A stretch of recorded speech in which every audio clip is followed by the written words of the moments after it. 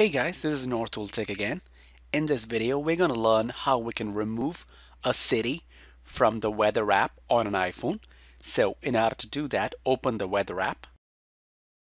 Alright, so once you open the app, you will see all the cities listed. So in this case, I would like to remove New York from the list. So in order to do that, swipe left. So go ahead and swipe left on the city you want to remove. So once you swipe left, you will see a delete button. So go ahead and tap on delete.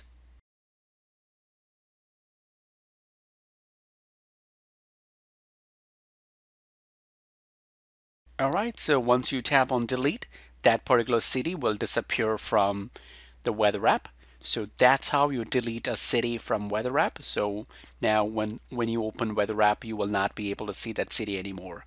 Alright, thanks guys for watching, and if you have not yet subscribed to our YouTube channel, please subscribe to our YouTube channel because we create tech videos almost every day.